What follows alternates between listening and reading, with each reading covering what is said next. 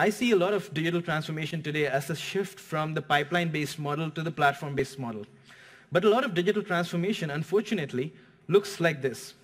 A lot of experiments that have nothing to do with each other happening in different parts of the enterprise. So the marketing unit is doing its own experiment, the customer service unit is doing its own experiment, 5 business lines are doing their 5 different experiments. None of it is connected. This is how a lot of digital transformation used to look like till very recently.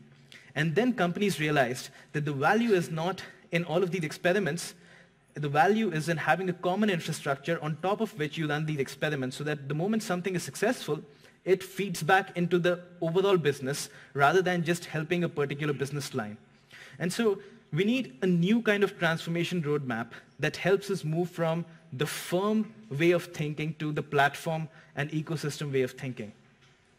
I see that roadmap as having 3 steps. The first step is that we need to digitize the enterprise. What that means is that everything that is critical inside the enterprise, first we need to get our own house in order. Everything that is critical inside the enterprise, critical assets, critical interactions with external people, critical flows inside the enterprise, all of those things should be digitized. And that is the first step. But this is what I mentioned some time back. Just digitizing things will not solve for creating an ecosystem. In addition to digitizing, you also need to make the enterprise ecosystem ready, which is to say that there should be flow across all silos within the company. The bigger your company, or even with very small companies, you start seeing things break into silos. Whether it is processes, whether it is data, all of these things should flow with each other so that it gives you a single view of the customer, a single view of the supplier, and hence a single view of the overall ecosystem around you. Without a single view of the ecosystem, you cannot manage the ecosystem. It's like running a puppet show, but having strings in 5 different places for the same person. You cannot orchestrate the ecosystem unless you have a common view, a single view of the entire ecosystem. And that's when you move to the third step, which is where the third phase is where value really kicks in. Once you see the whole ecosystem, you start harnessing the flows in the ecosystem. You start connecting the right suppliers with the right buyers. You start connecting your partners with your customers. What becomes important is the company that owns the engagement of the customer wins, because all partners start coming to this company. All of them start organizing themselves around this particular company. And from the perspective of the company, all of these partners are not necessarily competing. They are complementary. They are partners that enhance the value for the customer. And that is how the overall platform-based ecosystem gets created. Let's take a quick example. I want to give you an example of a company called Walgreens in the US, which is trying to build pharmacy as a platform. So Walgreens has been in the traditional business of selling medicines. Selling medicines is a pipeline business. Buy medicines, push it through, and sell it, and just ensure that you can sell the maximum number of medicines before the expiry date comes in, because that is what will make it a good process. That is what will reduce the costs involved in your supply chain. And so they've been doing that. When they moved to a platform-based ecosystem, the first thing they did was they digitized consumer decisions with the pharmacy. What they realized is that unlike other kinds of situations, when you're buying groceries, when you're buying something else, unlike those situations, in the case of healthcare, if you know all the medicines a patient is consuming, you can have a very good profile of that patient. You can probably have a better profile of the patient than his 5 different hospitals with whom he's interacting. And so if you can own all consumer purchases in one place, you can have a really good profile of a medical profile of that consumer. So the first thing they did was they started this loyalty program. And internally, it was a good sell because they were not saying we're building this big platform. They were saying we're just making customers more loyal.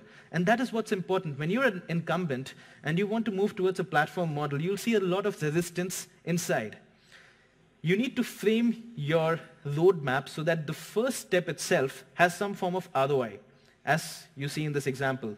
With increased loyalty, they started seeing economies because customer lifetime value increased. No matter where the customer went and bought, as long as he bought it at Walgreens or on the mobile phone app or through an Amazon Echo kind of assistant, irrespective of which channel the customer purchased on, all of that data was tied to a single view of the customer. What this enabled them to do is that, especially for customers who have long-term diseases, like, let's say, diabetes, customers who have long-term medication management, they started getting a lot of data. And so they then moved to the externalities phase, where they connected these customers with telehealth experts based on the data. They started connecting them with other kinds of partners who would give the customers even more value once they were connected with them. And this is how they moved from a pharmacy, which is a traditional pipeline business model. It is so textbook pipeline that even a third grade student can understand why a pharmacy is a pipeline. They moved from that model to a platform-based model.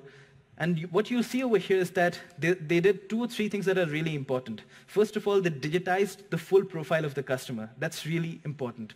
The moment you digitize that, you have the maximum power within that industry, because the final decision-making factor is owned by you. You own the final decision-making factor, not just for medicines, but for anything in healthcare. And so with that, Walgreens can move to becoming an end-to-end healthcare platform, not just a better medicine pipeline. So the first thing is the digitization. The second thing is the ownership of the customer, which then draws the participants and the other partners. And the third important thing internally that they did was they ensured that there was a business case at every phase of this roadmap. You cannot sell a business case internally which will give you business in 7 years' time, in 10 years' time. Sure, that is when all the externalities would kick in, maybe in the next 3 years, 4 years, but you need a business case for the first year as well. What will digitization give you? Maybe it will cut your costs, maybe it will increase your revenues. You need to ensure that you look at your business in this model and have a business case framed out for every step in this journey.